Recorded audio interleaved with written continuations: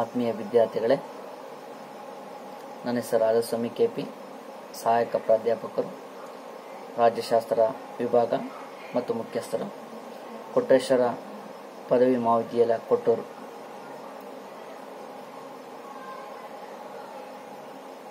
BA 4th ಸೆಮಿಸ್ಟರ್ಗೆ ಸಂಬಂಧಪಟ್ಟಂತೆ ನಾವು Britain ಸಂವಿಧಾನದಲ್ಲಿ ಸಾಕಷ್ಟು ಅಂಶಗಳನ್ನು ನಾವು ಚರ್ಚೆ ಮಾಡಿದ್ದೀವಿ. ಅದರಲ್ಲಿ ನಮಗೆ ಶಾಸಕಾಂಗ, ಕಾರ್ಯಾಂಗದಲ್ಲಿ ಬರ್ತಕ್ಕಂಥ ರಾಜನ ಬಗ್ಗೆ ನಾವು ರಾಜನ ಅಧಿಕಾರ ಮತ್ತು ಕಾರ್ಯಗಳನ್ನು ನಾವು ಚರ್ಚೆ ಮಾಡಿದ್ದೀವಿ. ನೆಕ್ಸ್ಟ್ ಬರ್ತಕ್ಕಂಥದ್ದು ನಿಮಗೆ 10 ಮಾರ್ಕ್ಸ್ ಅಥವಾ 15 ಮಾರ್ಕ್ಸ್ ಬರ್ತಕ್ಕಂಥ ಒಂದು ಯಾವುದಪ್ಪ ಅಂದರೆ ಪ್ರೈಮ್ ಮಿನಿಸ್ಟರ್, ಪ್ರಧಾನಮಂತ್ರಿ. ಸಂಸದೀಯ ಅಂದರೆ ಪ್ರಧಾನಮಂತ್ರಿಯ ಬಗ್ಗೆ ನಿಮಗೆ 10 ಮಾರ್ಕ್ಸ್ ಕೇಳೋಂಥ ಚಾನ್ಸಸ್ ಕೂಡ ಇದೆ. ನಾವು ಬ್ರಿಟನ್ನ ಪ್ರಧಾನಮಂತ್ರಿಯನ್ನು ನಾವು ನೋಡೋದಾದರೆ ಸಂಸದೀಯ ಸರ್ಕಾರಿ ಮಾದರಿಯನ್ನು ಹೊಂದಿರತಕ್ಕಂಥ ಅಥವಾ ಸಂಸದೀಯ ಸರ್ಕಾರಿ ಪದ್ಧತಿಯನ್ನು ಹೊಂದಿರತಕ್ಕಂಥ ಬ್ರಿಟನ್ ಪ್ರಧಾನಿಯ ಹುದ್ದೆ ಅಂತಕ್ಕಂಥದ್ದು ಬಹಳ ಮುಖ್ಯವಾಗಿರ್ತಕ್ಕಂಥ ಒಂದು ಹುದ್ದೆ ಅಂತ ಕೂಡ ನಾವು ಹೇಳ್ಬೋದು. ಅಂದರೆ ರಾಷ್ಟ್ರದ ಸಂಪೂರ್ಣವಾಗಿರ್ತಕ್ಕಂಥ ಜವಾಬ್ದಾರಿಯನ್ನು, ವಾಸ್ತವಿಕವಾಗಿರ್ತಕ್ಕಂಥ ಅಧಿಕಾರವನ್ನು ಯಾರು ಪಡ್ಕೊಂಡಿದ್ದಾರೆ ಅಲ್ಲಿ ಪ್ರಧಾನಿ ಅಂತಕ್ಕಂಥವನು. ಹಾಗಾಗ್ಬಿಟ್ಟು ನಾವು ಸಂಸದೀಯ ಮಾದರಿಯ ಸರ್ಕಾರವನ್ನು ಹೊಂದಿರತಕ್ಕಂಥ ಬಹುತೇಕ ಎಲ್ಲ ರಾಷ್ಟ್ರಗಳಲ್ಲಿ ಕೂಡ ನಾವು ಪ್ರಧಾನಿ ಹುದ್ದೆ ಅಂತಕ್ಕಂಥದ್ದು ಬಹಳ ಅತ್ಯುನ್ನತವಾಗಿರ್ತಕ್ಕಂಥ ಹುದ್ದೆ ಅಂತ ಕೂಡ ನಾವು ಹೇಳ್ಬೋದು. ಮೊಟ್ಟ ಮೊದಲ ಬಾರಿಗೆ ಸಂಸದೀಯ ಮಾದರಿ ಸರ್ಕಾರವನ್ನು ಅಳವಡಿಸಿಕೊಂಡಿರ್ತಕ್ಕಂಥ ರಾಷ್ಟ್ರ ಅಂತ ಕೂಡ ನಾವು ಬ್ರಿಟನ್ ಸರ್ಕಾರ ಅಂತ ಕೂಡ ನಾವು ಹೇಳ್ತೇವೆ. ಬ್ರಿಟನ್ ರಾಷ್ಟ್ರ ಅಥವಾ ಇಂಗ್ಲೆಂಡ್ ಅಂತಕ್ಕಂಥ ಕೂಡ ನಾವು ಹೇಳ್ತಾ ಹೋಗ್ತೀವಿ. ಅದಕ್ಕೋಸ್ಕರ ಸಂಸದೀಯ ಸರ್ಕಾರದ ಮಾತೃ ಅಂತ ಕೂಡ ನಾವು ಕರಿತೀವಿ ಅಥವಾ ಜನನಿ ಅಂತ ಕೂಡ ನಾವು ಕರಿತೀವಿ. ಇಂಥ ಒಂದು ಪ್ರಧಾನಿಯನ್ನು ಯಾವ ರೀತಿ ಸೃಷ್ಟಿ ಮಾಡಿಕೊಂಡು ಬ್ರಿಟನ್ನ ಒಂದು ಇತಿಹಾಸವನ್ನು ನೋಡಿದಾಗ ಇದು ಒಂದು ಆಕಸ್ಮಿಕವಾಗಿರ್ತಕ್ಕಂಥ ಘಟನೆ ಆಗಿರ್ತಕ್ಕಂಥದ್ದು ಕೂಡ ನಾವು ಹೇಳ್ತೇವೆ. ಅಂದರೆ ಮೊಟ್ಟ ಮೊದಲ ಬಾರಿಗೆ ವಾಲ್ಪೋಲೆ ಅಂತಕ್ಕಂಥವ್ರು ಇಲ್ಲಿ ಮೊಟ್ಟ ಮೊದಲ ಬಾರಿಗೆ ಬ್ರಿಟನ್ನ ಪ್ರಧಾನಿಯಾಗಿ ನಾವು ನೇಮಕಾತಿ ಆಗಿರ್ತಕ್ಕಂಥದ್ದು. 1878ರಲ್ಲಿ ದಾಖಲಾತಿಗಳನ್ನು ನಮೂದಿಸಲಾಗಿರ್ತಕ್ಕಂಥದ್ದು. ಇದು ಅಲಂಕಾರಿಕವಾಗಿರ್ತಕ್ಕಂಥ ಒಂದು ಹುದ್ದೆ ಅಂತಕ್ಕಂಥದ್ದು ಕೂಡ ಇಲ್ಲಿ ಸಂಪೂರ್ಣವಾಗಿರ್ತಕ್ಕಂಥ ಬ್ರಿಟನ್ನ ಒಂದು ಸರ್ಕಾರದ ಮಾದರಿಯಲ್ಲಿ ನಾವು ಬ್ರಿಟನ್ನ ಒಂದು ಹುದ್ದೆ ಅಂತಕ್ಕಂಥದ್ದು, ಪ್ರಧಾನಿ ಹುದ್ದೆ ಅಂತಕ್ಕಂಥದ್ದು ನಾವು ಕಾಣ್ತಾ ಹೋಗ್ತೀವಿ. ಅಂದರೆ ಪ್ರಧಾನಮಂತ್ರಿಯು ಕೂಡ ನಾವು ಬ್ರಿಟನ್ನಲ್ಲಿ ಆಯ್ಕೆ ಆಗ್ತಕ್ಕಂಥ ವಿಧಾನವನ್ನು ನೋಡೋದಾದ್ರೆ ಕೆಳಮನೆ ಆಗಿರ್ತಕ್ಕಂಥ ಸಾಮಾನ್ಯ ಸಭೆಯಿಂದ ನಾವು ಸಾಮಾನ್ಯ ಸಭೆಯ ಬಹುಮತ ಪಡೆದಂಥ ಪಕ್ಷದ ನಾಯಕನನ್ನು ಸರ್ವಸಾಮಾನ್ಯವಾಗಿ ನಾವು ಆಯ್ಕೆ ಮಾಡೋಂಥದ್ದು ಕೂಡ ನಾವು ಪ್ರಧಾನಿಯನ್ನು ನಾವು ಆಯ್ಕೆ ಮಾಡ್ತೀವಿ ಇಲ್ಲಿ ಸಾಮಾನ್ಯ ಸಭೆಯಿಂದ. ಇಂಥ ಸಾಮಾನ್ಯ ಸಭೆ ಯಾವ ಪಕ್ಷ ಬಹುಮತ ಪಡೆಯುತ್ತೋ ಆ ಪಕ್ಷದ ನಾಯಕನನ್ನ ನಾವು ಪ್ರಧಾನಿಯಾಗಿ ಆಯ್ಕೆ ಮಾಡ್ತಕ್ಕಂಥ. ಪ್ರಧಾನಿ ಅಂತಕ್ಕಂಥವನು ಇಲ್ಲಿ ವಾಸ್ತವಿಕವಾಗಿರ್ತಕ್ಕಂಥ ಅಧಿಕಾರಿ. ಪ್ರಧಾನಿ ಹುದ್ದೆ ಅಂತಕ್ಕಂಥದ್ದು ಅಥವಾ ಪ್ರಧಾನಿ ಅಂತಕ್ಕಂಥ ಸಂಪೂರ್ಣವಾಗಿರ್ತಕ್ಕಂಥ ಸಾರ್ವಭೌಮವಾಗಿರ್ತಕ್ಕಂಥ ಅಧಿಕಾರವನ್ನ, ಇಡೀ ರಾಷ್ಟ್ರದ ಎಲ್ಲ ಅಧಿಕಾರವನ್ನ ಆಡಳಿತ ನಡೆಸ್ತಕ್ಕಂಥ ಅಧಿಕಾರ ಯಾರಿಗಿರುತ್ತಪ್ಪ ಇಲ್ಲಿ ಪ್ರಧಾನಿಯ ವಿವೇಚನೆಗೆ ಬಿಟ್ಟಿರ್ತಕ್ಕಂಥದ್ದು. ಅಲ್ಲಿ ಸರ್ಕಾರ ರಚನೆ ಮಾಡಿಕೊಳ್ತಕ್ಕಂಥದ್ದು, ಸರ್ಕಾರದ ಮಂತ್ರಿಮಂಡಲವನ್ನು ರಚನೆ ಮಾಡ್ಕೊಳ್ತಕ್ಕಂಥದ್ದಾಗಿರ್ಬೋದು ಅಥವಾ ಸಂಪೂರ್ಣವಾಗಿರ್ತಕ್ಕಂಥ ಸಾರ್ವಭೌಮ ಅಧಿಕಾರವನ್ನ, ಒಂದು ರಾಷ್ಟ್ರದ ಅಧಿಕಾರವನ್ನ ನಾವು ಪ್ರಧಾನಿ ಅಂತಕ್ಕಂಥವನು ನಿರ್ವಹಿಸ್ಕೊಂಡು ಹೋಗ್ತಕ್ಕಂಥದ್ದು. ಇಂಥ ಪ್ರಧಾನಿ ನಾವು ವಾಸ್ತವಿಕವಾಗಿರ್ತಕ್ಕಂಥ ರಾಷ್ಟ್ರಾಡಳಿತದ ಸಂಪೂರ್ಣ ಜವಾಬ್ದಾರಿಗಳನ್ನ ನಾವು ಹೊಂದಿರ್ತಾನೆ. ಇಂಥ ಸಂಪೂರ್ಣ ಜವಾಬ್ದಾರಿಗಳನ್ನು ಹೊಂದಿರತಕ್ಕಂಥವನು ಇಲ್ಲಿ ವಾಸ್ತವಿಕವಾಗಿರ್ತಕ್ಕಂಥ ಮಂತ್ರಿಮಂಡಲ ಸದಸ್ಯರನ್ನ ನೇಮಕ ಮಾಡಿಕೊಳ್ತಕ್ಕಂಥ ವಿವೇಚನಾಧಿಕಾರ ಅಂತಕ್ಕಂಥದ್ದು ಇಲ್ಲಿ ಪ್ರಧಾನಿಗೆ ಅಂತಕ್ಕಂಥದ್ದು ಸೇರಿರ್ತಕ್ಕಂಥದ್ದು. ಇಂಥ ಪ್ರಧಾನಿ ಯಾವ ಅಧಿಕಾರ ಮತ್ತು ಕಾರ್ಯಗಳನ್ನು ಹೊಂದಿರತಕ್ಕಂಥದ್ದು ಪವರ್ಸ್ ಅಂಡ್ ಫಂಕ್ಷನ್ಸ್ ಅಂತ ಕರಿತೀವಿ. ಅಂದ್ರೆ ಅಧಿಕಾರ ಮತ್ತು ಕಾರ್ಯಗಳನ್ನು ನಾವು ನೋಡೋದಾದ್ರೆ ಒಂದೊಂದಾಗಿ ನಾವು ನೋಡ್ತಾ ಹೋಗೋಣ. ನಾವು ಮೊದಲನೇದಾಗಿರ್ತಕ್ಕಂಥ ಒಂದು ಕಾರ್ಯ, ಬ್ರಿಟನ್ನ ಪ್ರಧಾನಿ ಯಾವ ಕಾರ್ಯವನ್ನು ನಿರ್ವಹಿಸ್ತಾ ಹೋಗ್ತಾರೆ ಅಂದ್ರೆ ಇಲ್ಲಿ ಸರ್ಕಾರದ ಸೃಷ್ಟಿಕರ್ತ. ಅಂದ್ರೆ ಪ್ರಧಾನಿಯು ತನಗೆ ವಿಶ್ವಾಸವನ್ನ ಯಾರ ಮೇಲಿದೆಯೋ ತಮ್ಮ ಪಕ್ಷದ ಸದಸ್ಯರನ್ನು ಒಳಗೊಂಡಿರ್ತಕ್ಕಂಥ ಮಂತ್ರಿಮಂಡಲವನ್ನ ರಚಿಸುವಂತ ಜವಾಬ್ದಾರಿ ಯಾರ ಮೇಲಿದೆ ಅಂದ್ರೆ ಪ್ರಧಾನಿಯ ಮೇಲಿರ್ತಕ್ಕಂಥದ್ದು. ಅಂದ್ರೆ ಇಲ್ಲಿ ಸಂಪೂರ್ಣ ವಿವೇಚನಾಧಿಕಾರವನ್ನು ಯಾರ ಮೇಲಿದೆ ಅಂದ್ರೆ ಇಲ್ಲಿ ಪ್ರಧಾನಿಗೆ ಇರ್ತಕ್ಕಂಥದ್ದು. ಇಂಥ ಅಧಿಕಾರವನ್ನ ಯಾರ ವಿಶ್ವಾಸವಿರುತ್ತೋ ಅಂದ್ರೆ ಪ್ರಧಾನಿಗೆ ಯಾರ ಮೇಲೆ ವಿಶ್ವಾಸ ಇರುತ್ತೋ ಅಂತರವನ್ನ ನಾವು ಸರ್ಕಾರವನ್ನ ರಚಿಸುವಂತ ಮಂತ್ರಿಮಂಡಲ ಅಂತ ಕರಿತೀವಿ. ಈ ವಿವಿಧ ಇಲಾಖೆಗಳಿಗೆ ಸಂಬಂಧಪಟ್ಟಂತೆ ಇಲ್ಲಿ ಮಂತ್ರಿಮಂಡಲವನ್ನು ರಚಿಸುವಂತ ಅಧಿಕಾರ ಯಾರಿಗಿದೆ ಅಂದ್ರೆ ಪ್ರಧಾನಮಂತ್ರಿಗೆ ಇರ್ತಕ್ಕಂಥದ್ದು. ಇದು ಕೂಡ ಇದು ಕ್ಲಿಷ್ಟಕರವಾಗಿರ್ತಕ್ಕಂಥ ಬಹುಮುಖ್ಯವಾಗಿರ್ತಕ್ಕಂಥ ಕಾರ್ಯವನ್ನ ನಿರ್ವಹಿಸುವಂತ ಒಂದು ಜವಾಬ್ದಾರಿ ಅಂದ್ರೆ ಯಾರ ಮೇಲಿರುತ್ತೆ ಇಲ್ಲಿ ಪ್ರಧಾನಿಯ ವಿವೇಚನೆ ಮೇಲಿರುತ್ತೆ. ಅದಕ್ಕಾಗ್ಬಿಟ್ಟು ಇಂಥ ಪ್ರಧಾನಿ ತಮ್ಮ ಸರ್ಕಾರವನ್ನು ಯಾವ ರೀತಿ ರಚಿಸ್ಕೊಳ್ಬೇಕು, ಎಂಥ ಸರ್ಕಾರ ಇರಬೇಕು, ಯಾವ ಮಂತ್ರಿಗಳನ್ನ ಆಯ್ಕೆ ಮಾಡ್ಕೋಬೇಕು ಅನ್ನುವಂತ ಸಂಪೂರ್ಣವಾಗಿರ್ತಕ್ಕಂಥ ಒಂದು ನಿರ್ವಹಿಸುವಂತ ಚಾಕಚಕ್ಯತೆ ಆ ಪ್ರಧಾನಿಯಲ್ಲಿ ಇರಬೇಕು ಅಂತಕ್ಕಂಥದ್ದು. ಅಂತ ಗುಣಗಳನ್ನಿರ್ಬೇಕು, ಅಂತ ನಾಯಕತ್ವ ಅಂತಕ್ಕಂಥದ್ದು ಇರಬೇಕು. ಅಂತ ನಾಯಕನನ್ನ ನಾವು ಪ್ರಧಾನಿ ಅಂತ ಕೂಡ ನಾವು ಕರಿತೀವಿ. ಹಾಗಾಗ್ಬಿಟ್ಟು ಅಂತ ಸರ್ಕಾರ, ಆ ಪ್ರಧಾನಿಯ ಸರ್ಕಾರ ಅಥವಾ ಪ್ರಧಾನಮಂತ್ರಿಯ ಮಂತ್ರಿಮಂಡಲ ಅಂತ ಕೂಡ ನಾವು ಕರಿತೀವಿ. ಇಂಥ ಮಂತ್ರಿಮಂಡಲ ಅಂತಕ್ಕಂಥದ್ದು ಇಲ್ಲಿ ಸಂಪೂರ್ಣವಾಗಿರ್ತಕ್ಕಂಥ ದಕ್ಷತೆಯನ್ನು ಹೊಂದಿರತಕ್ಕಂಥ ಪ್ರಧಾನಿ ದಕ್ಷವಾಗಿರ್ತಕ್ಕಂಥ ಮಂತ್ರಿಮಂಡಲ ರಚಿಸಿಕೊಳ್ಳಿಕ್ಕೆ ಸಾಧ್ಯತೆ ಅಂತಕ್ಕಂಥ ಕೂಡ ನಾವು ಹೇಳ್ಬೋದು. ಎರಡನೇದಾಗಿರ್ತಕ್ಕಂಥ ಯಾವ್ದಪ್ಪನಲ್ಲಿ ಕ್ಯಾಬಿನೆಟ್ ರಚನೆ. ನೋಡಿ, ಇಲ್ಲಿ ಕ್ಯಾಬಿನೆಟ್ ಅಂತಕ್ಕಂಥದ್ದು ಮಂತ್ರಿಮಂಡಲದ ಒಂದು ಚಿಕ್ಕವಾಗಿರ್ತಕ್ಕಂಥ ಭಾಗ, ಮುಖ್ಯವಾಗಿರ್ತಕ್ಕಂಥ ಸಮಿತಿ ಅಂತ ಕೂಡ ನಾವು ಕರಿಬಹುದು. ಈ ಕ್ಯಾಬಿನೆಟ್ ಅಂತಕ್ಕಂಥದ್ದು ರಾಷ್ಟ್ರಾಡಳಿತದಲ್ಲಿ ಪ್ರಮುಖ ನಿರ್ಧಾರಗಳನ್ನು ಕೈಗೊಳ್ಳುವಂತ ಒಂದು ಸಮಿತಿ ಅಥವಾ ರಚನೆ, ಒಂದು ಚಿಕ್ಕ ಕೂಟ ಅಂತ ಕೂಡ ನಾವು ಕರಿತೀವಿ. ಇಂಥ ಕೂಟ ಕ್ಯಾಬಿನೆಟ್ ರಚನೆಯಲ್ಲಿ ನಾವು ಸಂಪೂರ್ಣವಾಗಿರ್ತಕ್ಕಂಥ ವಿವೇಚನಾಧಿಕಾರ ಯಾರಲ್ಲಿದೆ ಅಂದ್ರೆ ಇಲ್ಲಿ ಪ್ರಧಾನಮಂತ್ರಿಗಿರುತ್ತೆ. ಅಂದ್ರೆ ಯಾರು ಹೆಚ್ಚು ಅನುಭವವನ್ನು ಹೊಂದಿರ್ತಾರೋ ಅಂತವರನ್ನ ನಾವು ಅಥವಾ ಹಿರಿಯರನ್ನ ನಾವು ಕ್ಯಾಬಿನೆಟ್ ನ ಸದಸ್ಯರನ್ನಾಗಿ ನೇಮಕ ಮಾಡಿಕೊಳ್ತಕ್ಕಂಥ ಅಧಿಕಾರ ನಾವು ಪ್ರಧಾನಮಂತ್ರಿಗೆ ಇರ್ತಕ್ಕಂಥದ್ದು. ಅಂದ್ರೆ ಇಲ್ಲಿ ಕ್ಯಾಬಿನೆಟ್ ಅಂತಕ್ಕಂಥದ್ದು ರಾಷ್ಟ್ರಾಡಳಿತದಲ್ಲಿ ತೀರ್ಮಾನಗಳನ್ನು ಡಿಸಿಷನ್ ಮೇಕಿಂಗ್ ಅಂತ ಕರಿತೀವಿ. ಈ ತೀರ್ಮಾನಗಳನ್ನು ಕೈಗೊಳ್ಳುವಂತ ಅಂತಿಮ ಅಧಿಕಾರ ಯಾರಿಗಿರುತ್ತೆ ಅಂದ್ರೆ ಇಲ್ಲಿ ಕ್ಯಾಬಿನೆಟ್ ಇರುತ್ತೆ. ಇಂಥ ಕ್ಯಾಬಿನೆಟ್ ನ ಸಂಪೂರ್ಣವಾಗಿರ್ತಕ್ಕಂಥ ನಿಯಂತ್ರಣ ಮಾಡತಕ್ಕಂಥ ಅಧಿಕಾರ ಕೂಡ ಇಲ್ಲಿ ಪ್ರಧಾನಮಂತ್ರಿಗೆ ಇರ್ತಕ್ಕಂಥದ್ದು. ನಾವು ಮೂರನೇದಾಗಿರ್ತಕ್ಕಂಥ ಯಾವ್ದಪ್ಪ ಇಲ್ಲಿ ಸಚಿವರನ್ನ ನೇಮಕ ಮಾಡುವ ಅಥವಾ ವಜಾ ಮಾಡುವ ಅಧಿಕಾರ ಅಂತ ಕೂಡ ನಾವು ಹೇಳ್ಬೋದು. ಯಾವ ಖಾತೆಯನ್ನು ಕೊಡಬೇಕು ಯಾವ ಸಚಿವನಿಗೆ, ಯಾರಲ್ಲಿ ಯಾವ ಪರಿಣಿತಿಯನ್ನು ಹೊಂದಿರುತ್ತಾನೋ ಅಥವಾ ಯಾರಿಗೆ ಹೆಚ್ಚು ಪರಿಣಿತಿಯನ್ನು ಹೊಂದಿರ್ತಾರೋ ಅಂತವರನ್ನ ನಾವು ಆ ಇಲಾಖೆಯ ಸಚಿವನಾಗಿ ನೇಮಕ ಮಾಡತಕ್ಕಂಥ ಅಧಿಕಾರ ಇಲ್ಲಿ ಪ್ರಧಾನಿಗಿರುತ್ತೆ.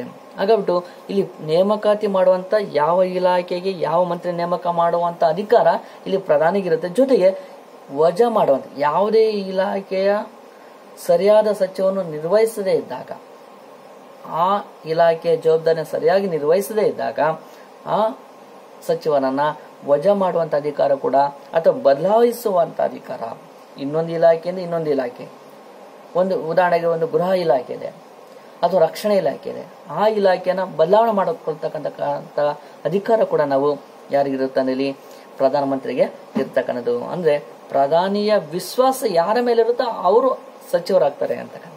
ಹಾಗಾಗ್ಬಿಟ್ಟು ಅರ್ಥ ಆಗ್ತಿದೆ ವಿದ್ಯಾರ್ಥಿ? ವಿಶ್ವಾಸ ಎಲ್ಲವರಿಗಿರುತ್ತೋ ಪ್ರಧಾನಿಗೆ ಅಲ್ಲವರೆಗೂ ಅವನು ಸಚಿವನಾಗಿರ್ತಾನೆ. ಅಥವಾ ಅವನು ಬದಲಾವಣೆ ಮಾಡ್ತಕ್ಕಂಥದ್ದು ಅಥವಾ ಸಂಪೂರ್ಣವಾಗಿ ತೆಗೆಯುವಂತ ಅಧಿಕಾರ ಕೂಡ ಇಲ್ಲಿ ಪ್ರಧಾನಮಂತ್ರಿಗೆ ಇರ್ತಕ್ಕಂಥದ್ದು. ಇದು ಕೇವಲ ಸಂಸದೀಯ ಮಾದರಿಯ ಸರ್ಕಾರವನ್ನು ಹೊಂದಿರತಕ್ಕಂಥ ರಾಷ್ಟ್ರಗಳಲ್ಲಿ ಮಾತ್ರ ಕಾಣ್ತೀವಿ. ಹಾಗಾಗ್ಬಿಟ್ಟು ಸಂಪೂರ್ಣವಾಗಿರ್ತಕ್ಕಂಥ ಅಧಿಕಾರ ಇಲ್ಲಿ ಪ್ರಧಾನಿಗಿರುತ್ತೆ. ನಾವು ನಾಲ್ಕನೇದಾಗಿರ್ತಕ್ಕಂಥ ಅಂಶ ಯಾವ್ದಪ್ಪ ಇಲ್ಲಿ ಕ್ಯಾಬಿನೆಟ್ನ ಅಧ್ಯಕ್ಷರು.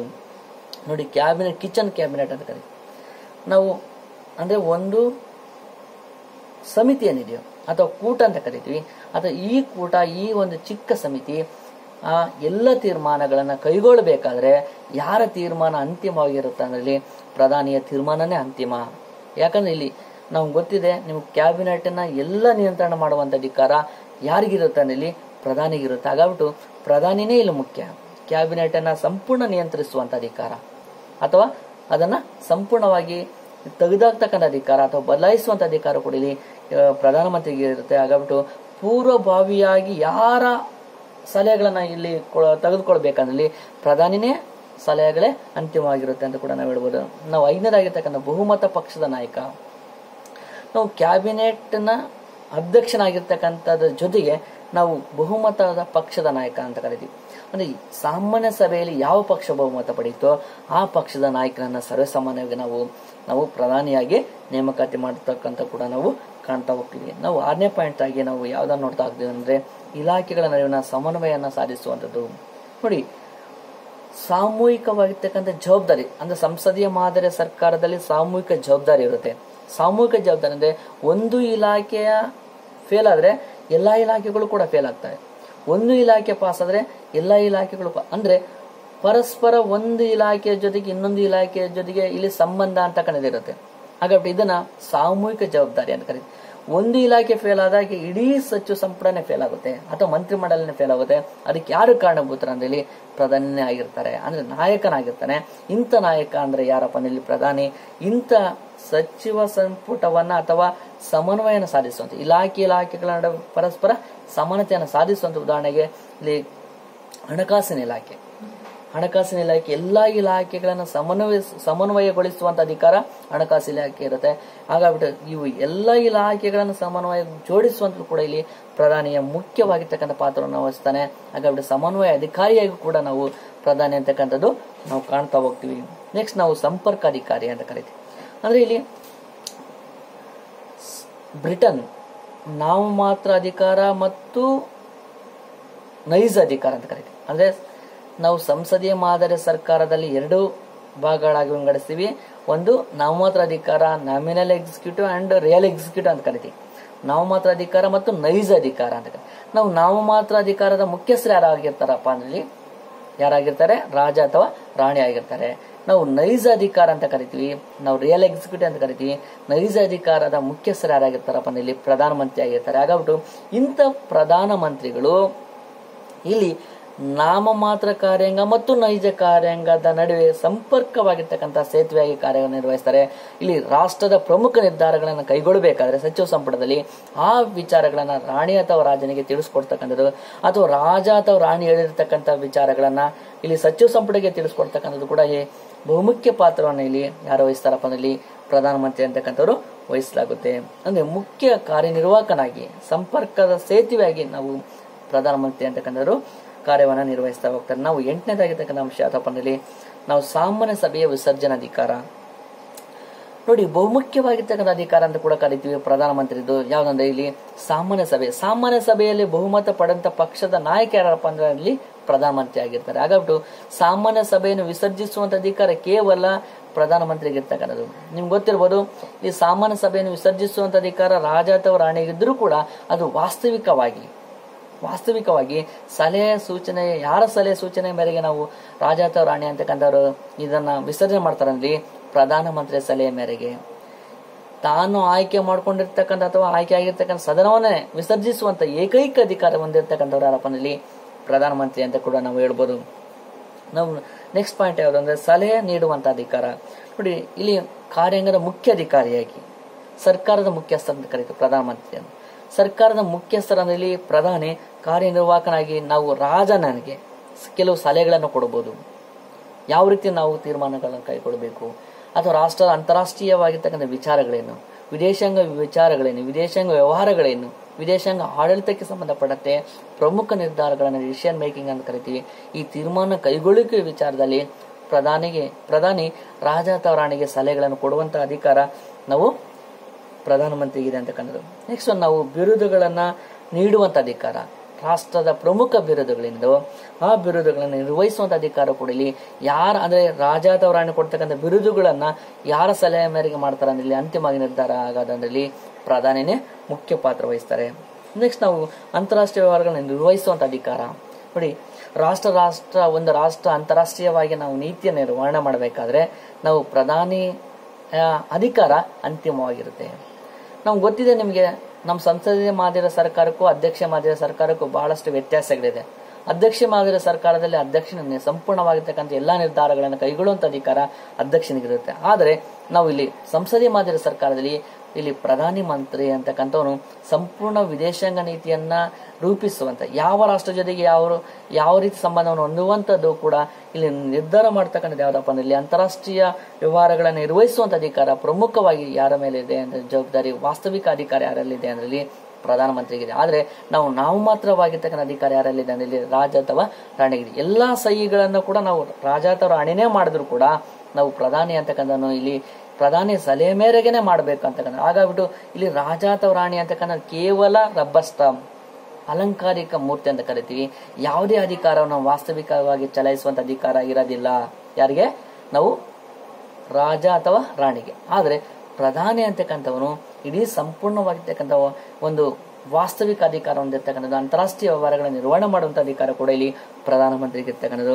ಅದರಲ್ಲಿ ಪ್ರಮುಖ ನಿರ್ಧಾರಗಳೇನಿದಾವೋ ಆ ಎಲ್ಲ ನಿರ್ಧಾರಗಳನ್ನು ಕೈಗೊಳ್ಳುವಂತ ಅಧಿಕಾರ ಕೂಡ ಇಲ್ಲಿ ಪ್ರಧಾನಿಗಿರುತ್ತೆ. ನಾವು ನೆಕ್ಸ್ಟ್ ಪಾಯಿಂಟ್ ಯಾವುದು ಅಂದ್ರೆ ನೇಮಕಾತಿ ಅಧಿಕಾರ ಅಂತ ಕರಿತೀವಿ. ರಾಷ್ಟ್ರದ ಮತ್ತು ಚರ್ಚಿನ ಪ್ರಮುಖ ಹುದ್ದೆಗಳನ್ನ ನೇಮಕಾತಿ ಮಾಡುವಂತ ಅಧಿಕಾರ ಇಲ್ಲಿ ಯಾರಿಗಿದೆ ಅಂದ್ರೆ ಇಲ್ಲಿ ಪ್ರಧಾನಮಂತ್ರಿಗೆ ಇರ್ತಕ್ಕಂಥದ್ದು. ಉದಾಹರಣೆಗೆ ನಾವು ರಾಯಭಾರಿಗಳನ್ನ ನೇಮಕಾತಿ ಆಗಿರ್ಬೋದು, ನ್ಯಾಯಾಧೀಶರನ್ನ ನೇಮಕಾತಿ ಮಾಡುವಂತದ್ದಾಗಿರ್ಬೋದು, ರಕ್ಷಣಾ ಪಡೆಗಳ ಮಹಾದಂಡ ನಾಯಕರನ್ನ ಅಥವಾ ಮುಖ್ಯಸ್ಥರನ್ನ ನೇಮಕಾತಿ ಮಾಡುವಂತದ್ದಾಗಿರ್ಬೋದು, ಮೊದಲಾದ ನೇಮಕಾತಿಗಳನ್ನ ನಾವು ಇಲ್ಲಿ ಪ್ರಧಾನಿ ಅಂತಕ್ಕಂಥವನು ನಿರ್ವಹಿಸ್ತಾ ಹೋಗ್ತಾರೆ. ನಂತರ ನಾವು ಹಣಕಾಸಿನ ನಿಯಂತ್ರಣಾಧಿಕಾರ ಅಂತ ಕರೀತೀವಿ. ನಾವು ರಾಷ್ಟ್ರದ ಆರ್ಥಿಕತೆಯ ದೃಢತೆಯನ್ನ ಅಥವಾ ಆರ್ಥಿಕತೆಯ ದೃಢತೆಯ ದೃಷ್ಟಿಯಿಂದ ರಾಷ್ಟ್ರೀಯ ಖಜಾನೆಯ ಮೇಲೆ ಸಂಪೂರ್ಣವಾಗಿರ್ತಕ್ಕಂಥ ನಿಯಂತ್ರಣ ಹೊಂದಿರ್ತಕ್ಕಂಥ ಯಾರಪ್ಪನಲ್ಲಿ ಪ್ರಧಾನಿಯ ಸಂಪೂರ್ಣವಾಗಿರ್ತಕ್ಕಂಥ ಅಧಿಕಾರ ಅಂತಕ್ಕಂಥದ್ದು ಇರುತ್ತೆ. ಹಾಗಾಗ್ಬಿಟ್ಟು ಹಣಕಾಸಿನ ವಿಚಾರ ಬಹುತೇಕವಾಗಿ ನಾವು ನೋಡ್ತಾ ಹೋಗ್ತೀವಿ. ಕೆಲವೊಂದು ಪ್ರಧಾನಮಂತ್ರಿಗಳು ಅವರೇ ಹಣಕಾಸು ಖಾತೆಯನ್ನು ಅವರೇ ನಿರ್ವಹಿಸ್ಕೊಂಡು ಹೋಗ್ತಕ್ಕಂಥದ್ದು. ಯಾಕಂದ್ರೆ ಬೇರೊಬ್ರು ಕೊಟ್ರೆ ಅಲ್ಲಿ ಸಹಜವಾಗಿ ಒಂದು ಸಾಮೂಹಿಕ ಜವಾಬ್ದಾರಿ ಅಥವಾ ಸಾಮೂಹಿಕ ಹೊಣೆಗಾರಿಕೆ ನಿರ್ವಹಣೆ ಮಾಡ್ಲಿಕ್ಕೆ ಆಗೋದಿಲ್ಲ ಅನ್ನೋ ಕಾರಣಕ್ಕೋಸ್ಕರ ಇಲ್ಲಿ ಕೆಲವೊಂದ್ಸರಿ ಪ್ರಧಾನಮಂತ್ರಿನೇ ನಿರ್ವಹಣೆ ಮಾಡ್ತಕ್ಕಂಥದ್ದು ಕೂಡ ನಾವು ಕಾಣ್ತಾ ಹೋಗ್ತೀವಿ. ಹಾಗಾಗ್ಬಿಟ್ಟು ನಾವು ಸಂಪೂರ್ಣವಾಗಿರ್ತಕ್ಕಂಥ ಹಣಕಾಸಿನ ನಿಯಂತ್ರಣಾಧಿಕಾರಕ್ಕೆ ಸಂಬಂಧಪಟ್ಟಂತೆ ಇಲ್ಲಿ ಪ್ರಧಾನಿಯ ಅಂತಿಮ ನಿರ್ಧಾರ ಆಗಿರುತ್ತೆ. ಇಲ್ಲಿ ಯಾವ ವಿಚಾರಕ್ಕೆ ಯಾವ ಇಲಾಖೆಗೆ ಎಷ್ಟು ಹಣಕಾಸನ್ನು ಕೊಡಬೇಕು ಅಥವಾ ಯಾವ ಇಲಾಖೆ ಎಷ್ಟು ಅನುದಾನವನ್ನು ಕೊಡಬೇಕು ಅಂತಕ್ಕಂಥದ್ದು ನಿರ್ಧಾರ ಆಗೋದು ಇಲ್ಲಿ ಪ್ರಧಾನಿನೇ ಪ್ರಮುಖ ಪಾತ್ರ ವಹಿಸ್ತಾರೆ. ಹಾಗಾಗಿಬಿಟ್ಟು ಇಲ್ಲಿ ಪ್ರಧಾನಿ ಅಂತಕ್ಕಂಥವನು ಸಂಪೂರ್ಣವಾಗಿರ್ತಕ್ಕಂಥ ಆಡಳಿತದ ಮುಖ್ಯ ಅಧಿಕಾರಿಯಾಗಿ ಜೊತೆಗೆ ನಾವು ಹಣಕಾಸಿನ ಮುಖ್ಯ ಅಧಿಕಾರಿಯಾಗಿ ಕೂಡ ಕೆಲಸವನ್ನು ನಿರ್ವಹಿಸುವಂತ ಕೂಡ ಇಲ್ಲಿ ಪ್ರಧಾನಮಂತ್ರಿ ಅಂತಕ್ಕಂಥವ್ರು ಮಾಡ್ತಾ ಹೋಗ್ತಾರೆ. ಬ್ರಿಟನ್ನಲ್ಲಿ ಇಲ್ಲಿ ಸಂಸದೀಯ ಮಾದರಿಯ ಸರ್ಕಾರ ಹೊಂದಿರೋದ್ರಿಂದ ಇಲ್ಲಿ ಪ್ರಧಾನಮಂತ್ರಿನೇ ಮುಖ್ಯ ಪಾತ್ರ ವಹಿಸ್ತಾರೆ. ನೆಕ್ಸ್ಟ್ ನಾವು ಸಮಿತಿಗಳ ರಚನೆ ಮತ್ತು ನಿಯಂತ್ರಣಾಧಿಕಾರ. ಬಹುತೇಕವಾಗಿ ನಾವು ಎಲ್ಲಾ ಸಮಿತಿಗಳು ಕೂಡ ಆಹಾರ ಸಮಿತಿ ಆಗಿರ್ಬೋದು ಅಥವಾ ರಕ್ಷಣಾ ಸಮಿತಿ ಆಗಿರ್ಬೋದು ಅಥವಾ ರಚನಾತ್ಮಕ ಸಮಿತಿ ಆಗಿರ್ಬೋದು, ಎಲ್ಲ ಸಮಿತಿಗಳ ಪ್ರಮುಖ ಎಲ್ಲ ಸಮಿತಿಗಳ ರಚನೆ ಮಾಡುವಂಥದ್ದು, ಅದರ ಅಧ್ಯಕ್ಷತೆಯನ್ನು ವಹಿಸುವಂಥದ್ದು ಸಂಪೂರ್ಣ ಮುಖ್ಯಸ್ಥನಾಗಿ ಕಾರ್ಯವನ್ನು ಮಾಡ್ತಾ ಹೋಗ್ತಾರೆ. ಜೊತೆಗೆ ನಿಯಂತ್ರಣಾಧಿಕಾರವನ್ನು ಕೂಡ ಹೊಂದಿರತಕ್ಕಂಥದ್ದು ಈ ಎಲ್ಲ ಸಮಿತಿಗಳ ಮೇಲೆ ಅಥವಾ ಆ ಎಲ್ಲ ಸಮಿತಿಗಳನ್ನ ನಿರ್ವಹಿಸುವಂತ ಜವಾಬ್ದಾರಿ ಇಲ್ಲಿ ಪ್ರಧಾನಿಗೆ ಅಂತಕ್ಕಂಥದ್ದು ಇರ್ತಕ್ಕಂಥದ್ದು. ಹಾಗಾಗ್ಬಿಟ್ಟು ಈ ಎಲ್ಲ ಅಧಿಕಾರಗಳನ್ನ ನೋಡಿದಾಗ ರಾಷ್ಟ್ರದ ವಾಸ್ತವಿಕ ಅಧಿಕಾರ ಯಾರಲ್ಲಿದೆ ಅಂದ್ರೆ ಇಲ್ಲಿ ಪ್ರಧಾನಮಂತ್ರಿಯಲ್ಲಿ ಇರ್ತಕ್ಕಂಥದ್ದು. ಬ್ರಿಟನ್ನಲ್ಲಿ ನಾವು ಸಂಸದೀಯ ಮಾದರಿ ಸರ್ಕಾರ ಹೊಂದಿರೋದ್ರಿಂದ ಇಲ್ಲಿ ಪ್ರಧಾನಿನೇ ಎಲ್ಲ ಸಾರ್ವಭೌಮ ಅಧಿಕಾರವನ್ನ, ರಾಷ್ಟ್ರದ ಸಮಸ್ತವಾಗಿರ್ತಕ್ಕಂಥ ಅಧಿಕಾರವನ್ನ ನಿರ್ವಹಿಸುವಂತ ಒಬ್ಬ ನಾಯಕ ಅಂತ ಕರಿತೀವಿ. ಇಂಥ ನಾಯಕ ನಿಮ್ಗೆ ಗೊತ್ತಿರ್ಬೋದು, ಬ್ರಿಟನ್ ಬಹುತೇಕವಾಗಿ ಸುಮಾರು 60 ರಾಷ್ಟ್ರಗಳನ್ನ ತನ್ನ ವಸಾಹತು ಪ್ರದೇಶಗಳನ್ನು ಹೊಂದಿರ್ತಕ್ಕಂಥ ಬ್ರಿಟನ್ ಅಲ್ಲಿರ್ತಕ್ಕಂಥ ಜನರು ಬಹಳ ಬುದ್ಧಿವಂತರು. ನಿಮ್ಗೆ ಗೊತ್ತಿರ್ಬೋದು, ಇಲ್ಲಿರ್ತಕ್ಕಂಥ ಅಲಿಖಿತ ಸಂವಿಧಾನ ಅಂತ ಸಂವಿಧಾನ ಇದ್ರೂ ಕೂಡ ಇವತ್ತು ರಾಜ ಮತ್ತು ರಾಣಿಯ ಅಧಿಕಾರ ವಿಚಾರಗಳ ಯಾವುದೇ ಭಿನ್ನತೆಗಳಾಗೋದಿಲ್ಲ, ಯಾವುದೇ ಬಿಕ್ಕಟ್ಟುಗಳಾಗೋದಿಲ್ಲ. ಯಾಕಂದ್ರೆ ಗೊತ್ತಿದೆ, ಅಲ್ಲಿರ್ತಕ್ಕಂಥ ಅಲಿಖಿತ ಸಂವಿಧಾನ ಆದ್ರೂ ಕೂಡ ಇವತ್ತು ಸಂಸದೀಯ ಮಾದರಿ ಸರ್ಕಾರ ಬಹಳ ಅಚ್ಚುಕಟ್ಟಾಗಿ ನಡೀತಕ್ಕಂಥ ಒಂದು ಸರ್ಕಾರ ಅಥವಾ ಅಚ್ಚುಕಟ್ಟಾಗಿರ್ತಕ್ಕಂಥ ಒಂದು ಯಾವ ರಾಷ್ಟ್ರದಲ್ಲಿ ಕಾಣ್ತೀವಿ ಅಂದ್ರೆ ನಾವು ಬ್ರಿಟನ್ ಅಲ್ಲಿ ನಾವು ಕಾಣ್ತಾ ಹೋಗ್ತೀವಿ. ಹಾಗಾಗ್ಬಿಟ್ಟು ಪ್ರಧಾನಿಯ ಒಂದು ಸ್ಥಾನಮಾನ, ಪ್ರಧಾನಿಯ ಅಂತಕ್ಕಂಥ ಒಂದು ಹುದ್ದೆ ಅಂತಕ್ಕಂಥದ್ದು ಬಹುಶಃ ಇಂಥ ಹುದ್ದೆ ಅಥವಾ ಇಂಥ ಅಧಿಕಾರ ಹೊಂದಿರ್ತಕ್ಕಂಥ ಇಂಥ ಪ್ರಧಾನಿ ನಾವು ನಕ್ಷತ್ರಗಳು ಹೋಲಿಕೆ ಮಾಡ್ತೀವಿ, ಚಂದ್ರನಿಗೆ ಹೋಲಿಕೆ ಮಾಡ್ತೀವಿ, ಸೂರ್ಯನಿಗೆ ಹೋಲಿಕೆ ಮಾಡ್ತೀವಿ. ಎಲ್ಲ ಹೋಲಿಕೆ ಅಂದ್ರೆ ಯಾವ ರೀತಿ ಅಂದ್ರೆ ಒಬ್ಬ ಸೂರ್ಯ ಇಡೀ ಭೂಮಿಗೆ ಎಷ್ಟು ಬೆಳಕನ್ನು ಕೊಡ್ತಾನೋ ಅಂತ ಅದೇ ರೀತಿ ನಾವು ರಾಷ್ಟ್ರದ ಅಧಿಕಾರವನ್ನ ಇಡೀ ಜನರಿಗೆ ಒದಗಿಸ್ಕೊಡ್ತಕ್ಕಂಥ ಒಂದು ಜವಾಬ್ದಾರಿ ಅಥವಾ ನಾಯಕ ಇಲ್ಲಿ ಪ್ರಧಾನಿ ಆಗಿರ್ತಾರೆ. ಹಾಗಾಗ್ಬಿಟ್ಟು ಪ್ರಧಾನಿ ಅಂತಕ್ಕಂಥವನ್ನ ಇಷ್ಟೆಲ್ಲ ಅಧಿಕಾರ ಮತ್ತು ಕಾರ್ಯಗಳನ್ನು ನಾವು ಈ ಒಂದು ತರಗತಿಯಲ್ಲಿ ನಾವು ತಿಳ್ಕೊಂಡಿದ್ದೀವಿ. ನಮಸ್ಕಾರ, ಧನ್ಯವಾದಗಳು.